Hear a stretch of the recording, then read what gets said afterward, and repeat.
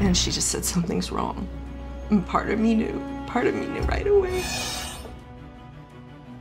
It's actually fentanyl.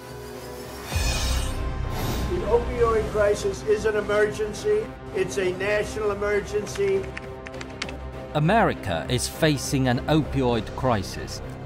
China has been pointed out as one of the main sources of illegal opioids.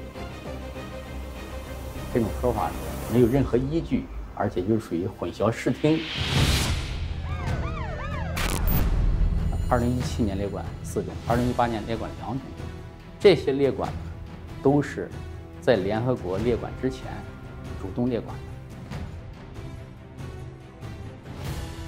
In 2019, China, alarmed by the potential threat from the wide-scale abuse of fentanyl, went one step further and introduced the regulations governing a wide range of fentanyl-related substances.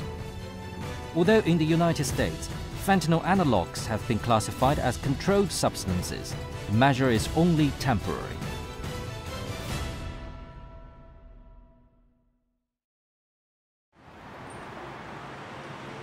The current opioid crisis is the worst drug crisis America has seen. States like Ohio have one of the highest opioid-linked overdose death rates. In 2018, for the documentary Overdose, CGTN met with one drug user to find out more about this issue. So what do you call this place? We call it Tent City. Tent City. For months, this is where 26-year-old Steve Linville has called home. He's been in and out of rehab clinics, the county jail, and now he's living under a highway in lower Cincinnati. What's your drug of choice? Heroin. Heroin is my #1. But crack cocaine, sometimes it's up there. Heroin is a need. Crack cocaine is a want. There's some crack, and there's some heroin. You know what I mean? This is crack? Yeah, it's crack. This is heroin here. Yep. So is there fentanyl in this hit right here? Yep. You know for a fact? 1000% there's fentanyl in it. It's actually fentanyl. That's fentanyl? It's fentanyl. Steve has been addicted for many years, and heroin alone is no longer enough. It needs to be boosted with another drug for him to feel satisfied. That drug is carfentanil, a variant of fentanyl, a synthetic opioid, a man-made drug created in a lab.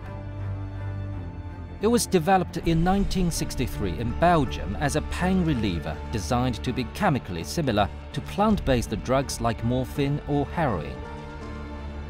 But the big difference is it's 80 to 100 times stronger. Some variants of fentanyl, like carfentanil, are so potent that just 2 to 3 milligrams, the size of a few grains of salt, can kill. As a result, drug abusers seldom take it pure.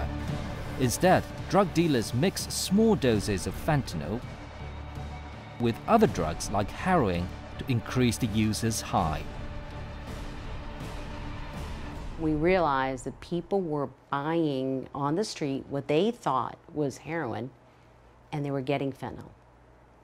And fentanyl being 100 times more potent then is that much more lethal. Hey Marty, hey John. Good morning. Good morning.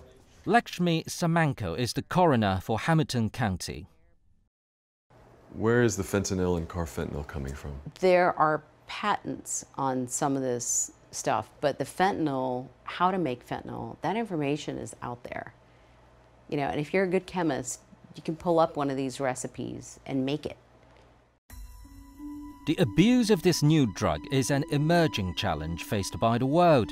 America in particular is bogged down by this crisis. Synthetic opioids are now the #1 cause of overdose deaths in America.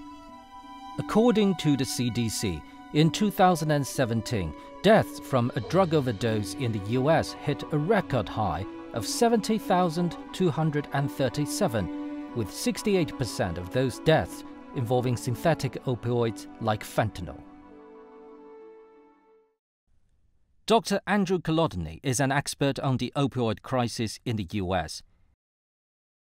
He's also the executive director of Physicians for Responsible Opioid Prescribing, an organization focused on reducing the impact of the overprescription of opioids. Every year for more than 20 years, we've set a record for death from opioid overdose in the US, and then the next year we break that record. It just has kept getting worse. Since the 1990s, the United States has been battling addiction to prescription opioids and heroin.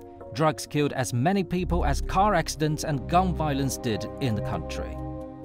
The opioid crisis is an emergency, and I'm saying officially right now it is an emergency. It's a national emergency. In an intelligence report, the US Drug Enforcement Administration stated that China remains the primary source of fentanyl and fentanyl-related substances trafficked through international mail, as well as the main source for all fentanyl-related substances trafficked into the United States. This view is maintained by many US media reports. However, it's not the case. 那么我就问美国的同行，想问一下美国这个地下加工厂芬太尼类物质的这个大致的产量有多少？全国的这种芬太尼类物质的消耗量有多少？你们掌握的从中国去的芬太尼类物质有多少？这些问题美国同行是没有办法回答的。他们在没有任何依据的情况下，仅仅依据个案啊，这个有个别邮包是来自于中国的，其中检出了芬太尼类物质，那么他就说芬太尼类物质主要来自中国。这种说法是没有任何依据，而且就是属于混淆视听。Anti-drug laws in China are some of the strictest in the world. Depending on the quantity, those found guilty of making, selling or smuggling drugs can have their property confiscated, face prison time or even the death penalty.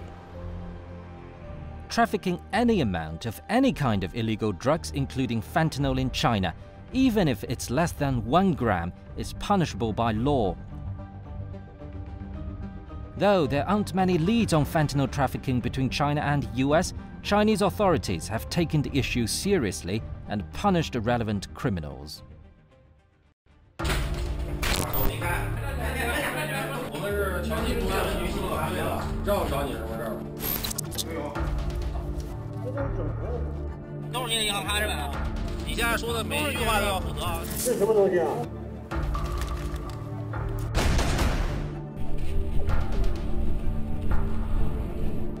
被告人刘勇犯贩卖、制造毒品罪，判处死刑，缓期2年执行，剥夺政治权利终身，并处没收个人全部财产。被告人王凤喜犯贩卖毒品罪，判处无期徒刑，剥夺政治权利终身，并处没收个人全部财产。其他被告人以贩卖毒品罪分别被判处6个月至10年有期徒刑。This is the result of a 2-year-long investigation by Chinese and American law enforcement. While investigating fentanyl trafficking, US authorities found a telephone number of a suspect, a Chinese national nicknamed Diana. The number was given to the Office of China's National Narcotics Control Commission. Based on that, Chinese authorities uncovered more information, which eventually led to the breaking up of a fentanyl trafficking ring in China.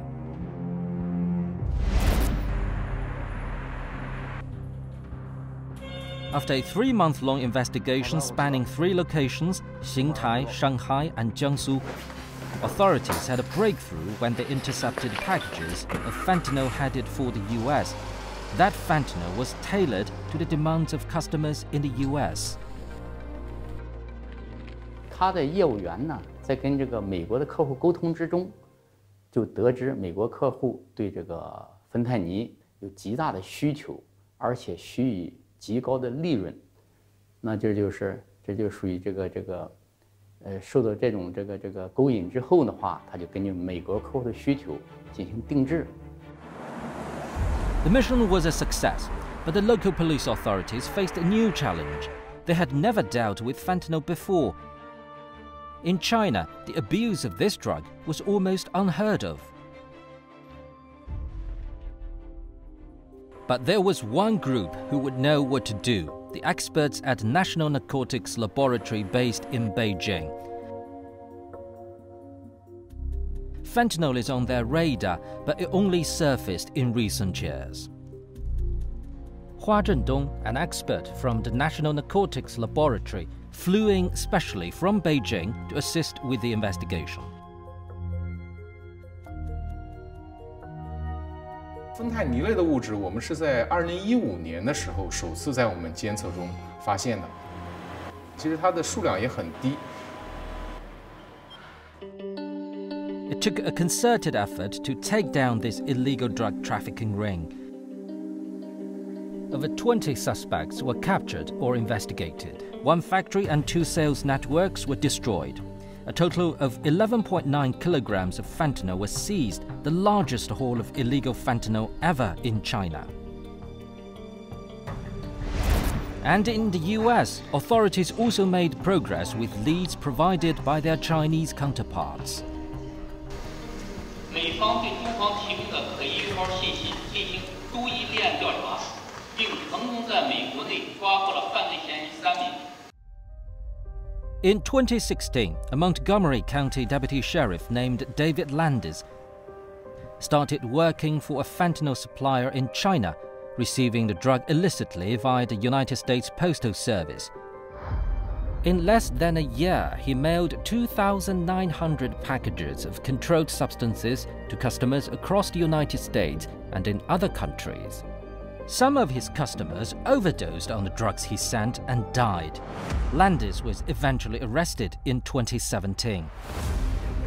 Found guilty of participating in a global drug trafficking conspiracy, he was sentenced to 15 years in prison, 3 years of supervised release, and a fine of $6,300.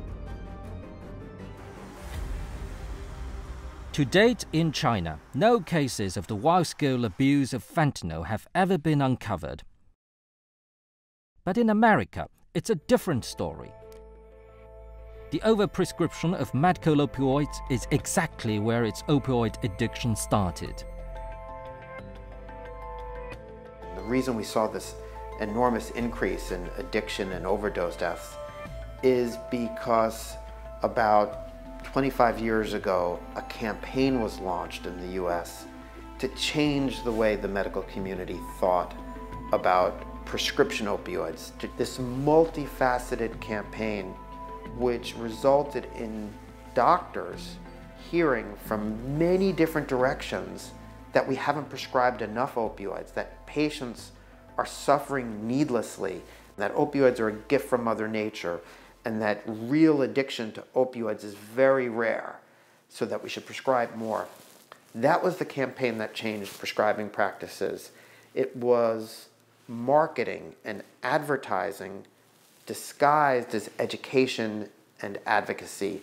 And behind all of this was a desire for profits by pharmaceutical companies.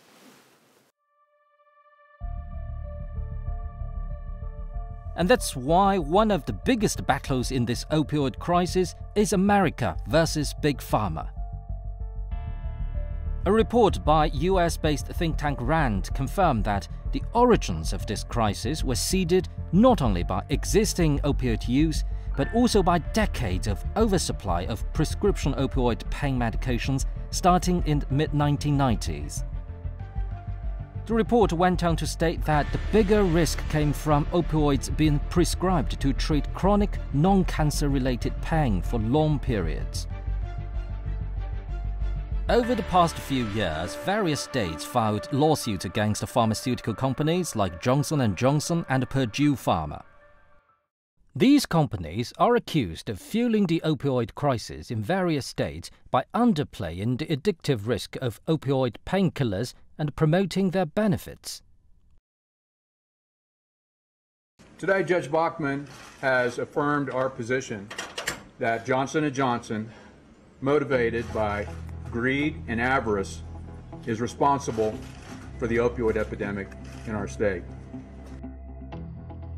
In mid-2021, 3 of America's biggest drug distributors and drug maker Johnson & Johnson settled for a landmark $26 billion with various states. It was also revealed that Purdue Pharma, the maker of OxyContin, one of the most widely abused prescription narcotics in the US, sold their opioids to healthcare providers despite knowing that they were diverting the drugs to abusers. They paid 2 doctors to prescribe more of their painkillers. For 10 years, they found ways to fraudulently increase the amount of products they were legally allowed to sell. In the end, Purdue Pharma was slapped with one of the largest penalties imposed on a manufacturer, $8 billion, and was forced to shut down.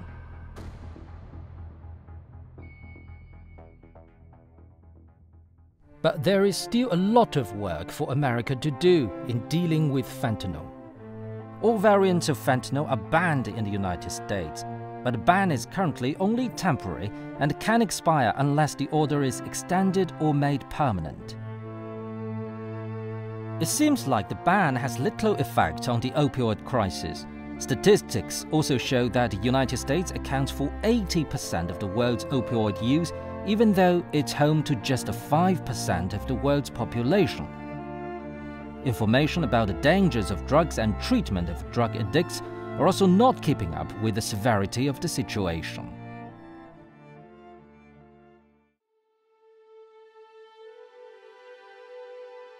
And she just said something's wrong. And part of me knew right away. I got over there as fast as I could and I went in and I found her. My baby. Dorothy Shoemake and her husband raised 5 children in a stable and loving home. Unfortunately, her daughter became one of the thousands of drug overdose deaths in America. I do think that there's much more the United States government could be doing to reduce these deaths. We could prevent opioid addiction in the United States if we see that opioids are prescribed more cautiously. But for the millions of Americans who are already addicted, we have to see that they have better access to treatment.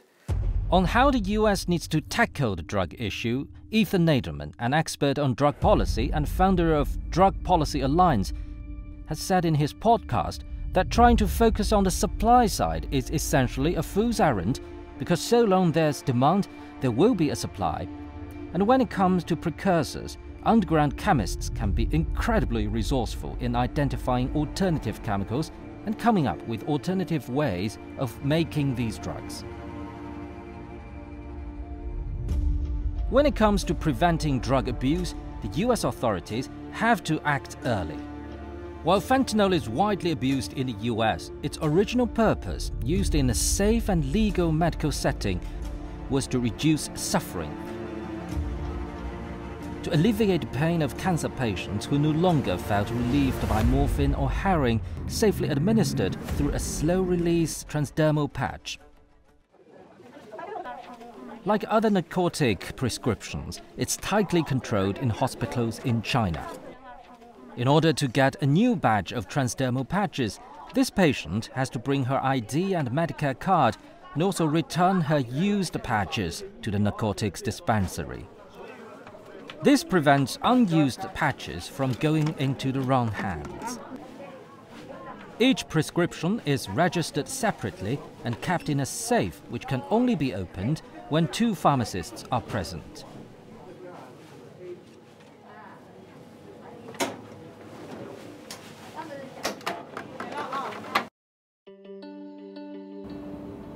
In China, the manufacturing and sale of medical fentanyl is highly regulated. In recent years, China's total annual production of fentanyl is around 60 kilograms. One of the top 5 makers of fentanyl in China is Yichang Humanwell Pharmaceutical. It operates under strict supervision. Local policemen even inspect the factory regularly to ensure the manufacturing rules are abided by. "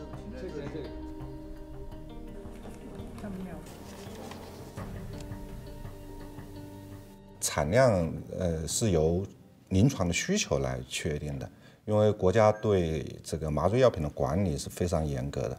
那么这个只能用于医用的这样的一个用途，用来治病，用来救人。The amount of fentanyl each pharmaceutical company can produce is fixed. Every year, they have to submit a new request stating the amount they'd like to produce for the next year, depending on the demand. 是严格按照整个临床需求的这样的一个要求来去做计划管控的，绝对不容许这个生产企业超计划的去生产。Mike Virgil was responsible for some of the Drug Enforcement Agency's most significant international operations. Besides taking on big corporations, he believes the government can also mobilize ordinary people in this war against the drugs. Well, the Chinese government has established a very strong strategy that deals with rehabilitation, with drug treatment, with legislation and law enforcement. And then they have what they call, the people's war against drugs. Since 2017, China has cracked 397,000 drug-related criminal cases, of which less than 10 were linked to fentanyl.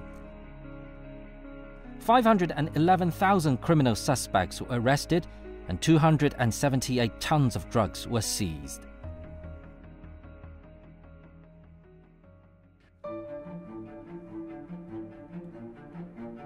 In the people's war against the drugs, customs workers are at the front line. The city of Guangzhou is one of the busiest ports in the world, and many international packages get sent in and out of China via this city.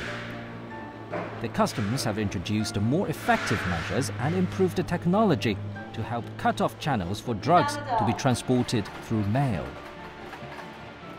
Guangzhou's police are also relying on people on the ground to help break up the illegal drug trade.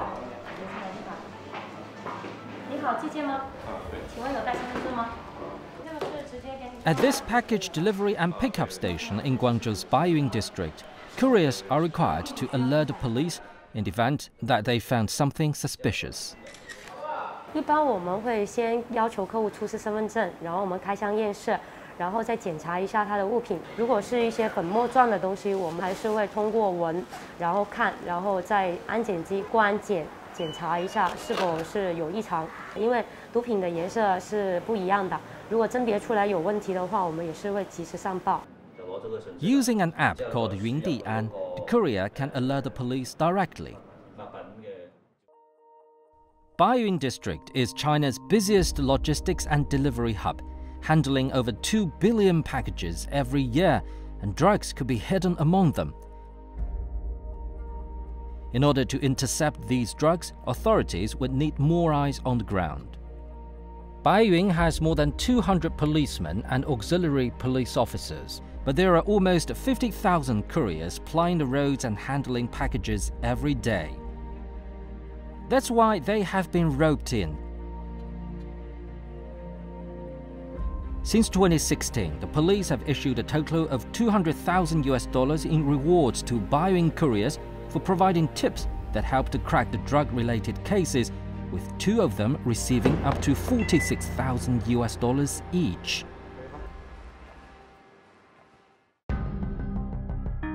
One challenge in clamping down on fentanyl is that criminals can tweak the chemical composition of the drug to create new variants that are not yet on the radar of authorities and not yet restricted. In 2013, 13 types of fentanyl substances were already regulated in China. But from 2015, the Chinese government has been increasing the number of banned fentanyl substances. 6 new ones were added in 2015, 4 in 2017, and 2 fentanyl precursors in 2018, all done before the United Nations announced its recommendation to restrict those substances.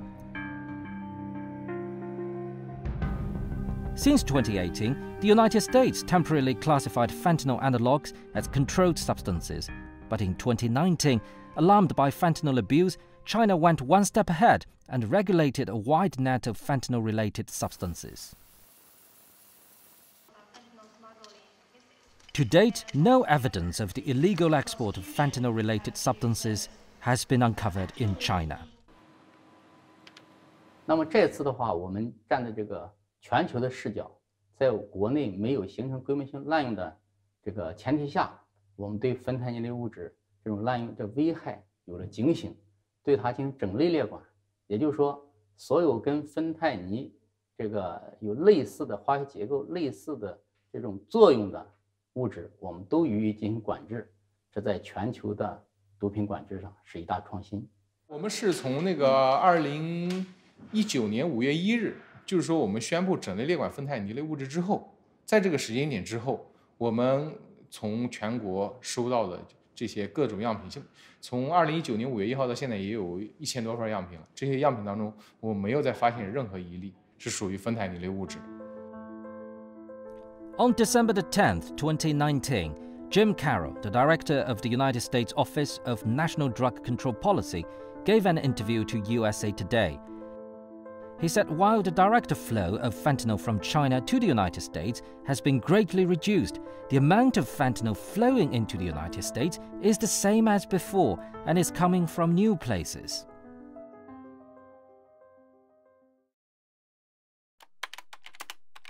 This made it more important than ever for the authorities not to let down their guard. To make matters worse, there are concerns that drug users have simply found other ways to go under the radar through the dark web, an unregulated online platform where illegal activities thrives due to its highly anonymous nature. The difficulty of catching criminals who operate in the shadows of the dark web and the problem of illegal drug production, trafficking and consumption affect every country in the world.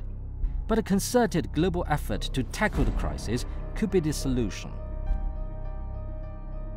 Unfortunately, the opportunity for China and the US to work together has been affected by a series of issues, including sanctions on Chinese organizations like the Institute of Forensic Science of China and the National Narcotics Laboratory. Instead of accepting responsibility for its own problems, once again the US preferred to shift the responsibility by claiming that fentanyl came from China. While the international community and China are increasingly strict in the control of fentanyl substances, the drug problem in the United States, especially the abuse of fentanyl and other synthetic opioids, is still serious and even getting worse. The number of deaths from drug overdoses in the US reached the highest level on record in 2021, according to a provisional data report released by the US CDC on May 11th of 2022. Nearly 108,000 people died from drug overdoses in the US in 2021, and about 2/3 of those deaths involving fentanyl or other synthetic opioids, according to the report. That's about one American overdose death every 5 minutes. 如果想彻底解决芬太尼类物质的问题，核心呢，还是在于包括美国在内的一些国家减少需求，来根治本国的这种加工生产和滥用市场。那么务实的开展国际合作，这是一个根本性的出路。One of the things that I learned in my 31-year career is that finger pointing does not solve any issue. But I have to applaud the Chinese government for everything that they're doing against this opioid epidemic. There's still a lot of work that needs to be done between the United States and China. The war against the drugs is a tough battle. Everyone, from the person in the street to politicians, has to be committed to fight. And the best solutions are found when the world comes together in solidarity.